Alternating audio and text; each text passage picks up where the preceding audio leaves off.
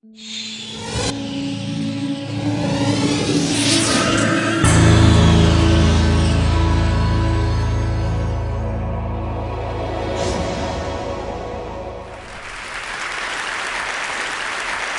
mission in life since I was a kid was and is to take the rest of you into space. It's during our lifetime that we're going to take the Earth, take the people of Earth, and transition off permanently.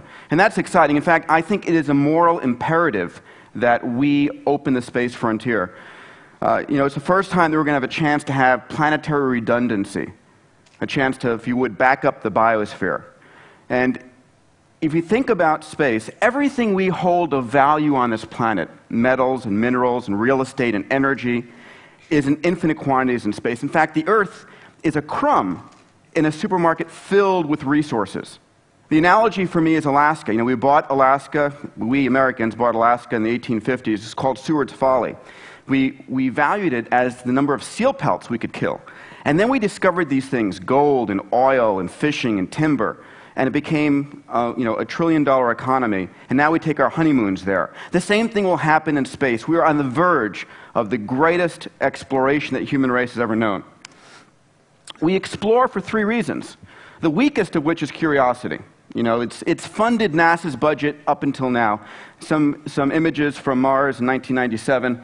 In fact, I think in the next decade, without any question, we will discover life on Mars and find that it is literally ubiquitous under the soils in different parts of that planet. The stronger motivator, the much stronger motivator, is fear. It drove us to the moon. We literally, in fear with the Soviet Union, raced to the moon. And we have these huge rocks, killer-size rocks in the hundreds of thousands or millions out there. And while the probability is very small, the impact, figuratively and literally, of one of these hitting the Earth is so huge that to spend a small fraction looking, searching, preparing to defend is not unreasonable. And of course, the third motivator, one near and dear to my heart as an entrepreneur, is wealth. And in fact, the greatest wealth, if you think about these other asteroids, there's a class of them, nickel iron, which in platinum group metal markets alone are worth something like $20 trillion if you can go out and grab one of these rocks. My plan is actually buy puts on the precious metal market and then actually claim that I'm going to go out and get one. And that will fund the actual mission to go and get one. But fear, curiosity, and greed have driven us. And for me, this is on the short kid on the right, my motivation was actually during Apollo. And Apollo was one of the greatest motivators ever. If you think about what happened at the turn of the early 1960s, in May 25th, JFK said, we're going to go to the moon. And people left their jobs and they went to obscure locations to go and be part of this amazing mission. And we knew nothing about going to space. We went from having literally put Alan Shepard in a suborbital flight to going to the moon in 8 years. And the average age of the people that got us there was 26 years old. They didn't know what couldn't be done. They had to make up everything. And that, my friend, is amazing motivation. This is Gene Cernan, a good friend of mine, saying, if I can go to the moon, this is the last human on the moon so far, nothing is impossible. But of course, we've thought about the government always as the person taking us there. But I put forward here, the government is not going to get us there. The government is unable to take the risks required to open up this precious frontier. The shuttle is costing $1 billion a launch. That's a pathetic number. That's unreasonable. We shouldn't be happy and standing for that. One of the things that we did with the Ansari X Prize was take the challenge on that risk is okay. As we're going out there and taking on a new frontier, we should be allowed to risk. In fact, anyone who says we shouldn't, just needs to be put aside. Because as we go forward, in fact, the greatest discoveries we'll ever know is ahead of us. The entrepreneurs in the space business are the furry mammals, and clearly the industrial military complex with Boeing and Lockheed and NASA are the dinosaurs. The ability for us to access these resources, to gain planetary redundancy, we can now gather all the information, the genetic codes, everything stored on our databases, and back them up off the planet in case there would be one of those disastrous situations. The difficulty is getting there. And clearly, the cost to orbit is key. Once you're in orbit, you are 2/3 of the way energetically to anywhere, on the moon, to Mars. And today, there's only 3 vehicles, the US shuttle, the Russian Soyuz, and the Chinese vehicle that gets you there. Arguably, it's about $100 million a person on the space shuttle. One of the companies I started, Space Adventures, will sell you a ticket. We've done 2 so far. We'll be announcing 2 more on the Soyuz to go up to the space station for $20 million. But that's expensive. And to understand what the potential is, it is expensive. But people are willing to pay that. You know, we have a very unique period in time today. For the first time ever, we have enough wealth concentrated in the hands of few individuals and the technology accessible that will allow us to really drive space exploration. But how cheap could it get? I want to give you the end point. We know $20 million today, you can go and buy a ticket, but how cheap could it get? Let's go back to high school physics here. If you calculate the amount of potential energy, MGH, to take you and your spacesuit up to a couple of hundred miles, and then you accelerate yourself to 17,500 miles per hour, remember that 1/2 mv squared, and you figure it out, it's about 5.7 gigajoules of energy. If you expended that over an hour, it's about 1.6 megawatts. If you go to one of VJ's micropower sources and they sell it to you for 7 cents a kilowatt hour, anybody here fast in math? How much will it cost you and your spacesuit to go to orbit? $100. That's the price improvement curve that we need some breakthroughs in physics along the way, I'll grant you that. But guys, if history has taught us anything, it's that if you can imagine it, you will get there eventually. I have no question that the physics, the engineering to get us down to the point where all of us can afford orbital spaceflight is around the corner. The difficulty is that there needs to be a real marketplace to drive the investment. Today, the Boeings and the Lockheeds don't spend $1 of their own money in R&D. It's all government research dollars, and very few of those. And in fact, the large corporations and the governments can't take the risk. So we need what I call an exothermic economic reaction in space.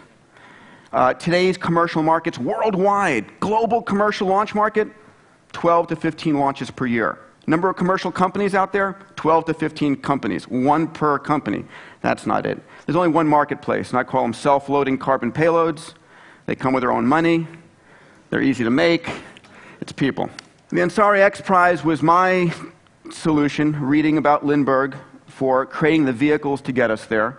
We offered $10 million of cash for the first reusable ship, carry 3 people up to 100 kilometers, come back down, and within 2 weeks make the trip again. 26 teams from 7 countries entered the competition, spending between $1 to $25 million each. And of course, we had a beautiful Spaceship One, which made those 2 flights and won the competition. And I'd like to take you there to that morning for just a quick video.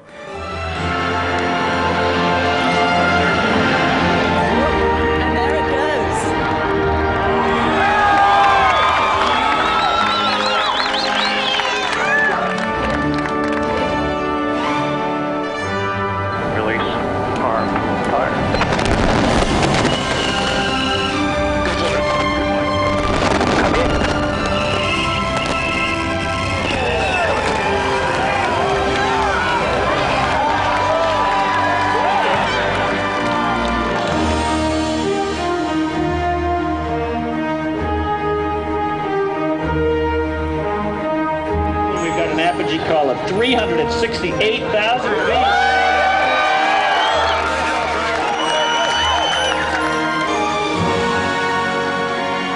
So in my official capacity as the chief judge of the Ansari X Prize competition, I declare that Mojave Aerospace Ventures has indeed earned the Ansari X Prize. Probably the most difficult thing that I had to do was raise the capital for this. It was literally impossible.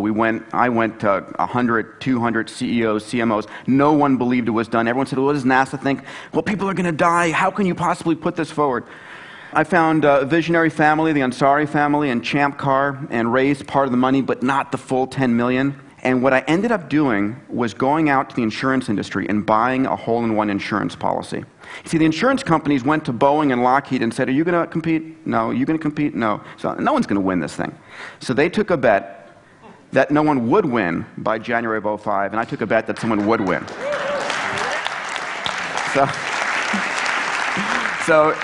And the best thing is they paid off and the check didn't bounce. We've had a lot of accomplishments, and it's been a tremendous success. One of the things I'm most happy about is that the Spaceship One is going to hang in the Air and Space Museum next to the Spirit of St. Louis and the Wright Flyer. Isn't that great? So a little bit about the future.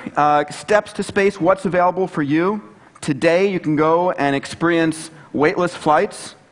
By 2008, suborbital flights, the price tag for that, on Virgin is going to be about $200,000. There are 3 or 4 other serious efforts. We'll bring the price down very rapidly, I think, to about $25,000 for a suborbital flight. Orbital flights, we can take you to the space station, and then I truly believe once a group is in orbit around the Earth, I know if they don't do it, I am. We're going to stockpile some fuel, make a beeline for the moon, and grab some real estate. Quick moment for the designers in the audience. We spent 11 years getting FAA approval to do zero-gravity flights. Here's some fun images. Here's Burt Rutan and my good friend Greg Marinak inside a zero-gravity. People think a zero-gravity room. I want to put a little switch on there that turns it off. But this is actually parabolic flight of an airplane. And it turns out 7-Up has just done a little commercial that's airing this month. If we can get the audio up. For a chance to win the first free ticket to space, look for specially marked packages of Diet 7-Up. When you want the taste that won't weigh you down, the only way to go is up. That was filmed inside our airplane. And so you can now do this. We're based down in Florida. Let me talk about the other thing I'm excited about. The future of prizes. Prizes are a very old idea. I had the pleasure of borrowing from the Longitude Prize and the Orteig Prize that put Lindbergh forward. And we have made a decision in the X Prize Foundation to actually carry that concept forward into other technology areas. And we just took on a new mission statement to bring about radical breakthroughs in space and other technologies for the benefit of humanity. And this is something that we're very excited about. I showed this slide to Larry Page, who just joined our board. And when you give to a nonprofit, you might have 50 cents on the dollar. If you have a matching grant, it's typically 2 or 3 to 1. If you put up a prize, you can get literally a 50 to 1 leverage on your dollars, and that's huge. And then he turned around and said, well, if you back a prize institute that runs a 10 prize, you get 500 to 1. I said, well, that's great. So we are looking to turn the X Prize into a world-class prize institute. This is what happens when you put up a prize. When you announce it and teams start to begin doing trials, you get publicity increase, and when it's won, publicity shoots through the roof if it's properly managed, and that's part of the benefits to a sponsor. Then, when the prize is actually won, after it's moving, you get societal benefits, new technology, new capability, and the benefits to the sponsors is the sum of the publicity and the societal benefits over the long term. That's our value proposition in a prize. If you were going to go and try and create Spaceship One or any kind of a new technology, you have to fund that from the beginning and maintain that funding with an uncertain outcome. It may or may not happen. But if you put up a prize, the beautiful thing is, it's a very small maintenance fee, and you pay on success. Or Teague didn't pay a dime out to the 9 teams that tried to go across the Atlantic, and we didn't pay a dime until someone won the Ansari X Prize. So prizes work great. Innovators, the entrepreneurs out there, that when you're going for a goal, the first thing you have to do is believe that you can do it yourself. Then you've got to face potential public ridicule of, that's a crazy idea, it will never work. And then you have to convince others so that they can in fact help you raise the funds. And then you've got to deal with the fact that you've got government bureaucracies and institutions that don't want you to move those things forward, and you have to deal with failures.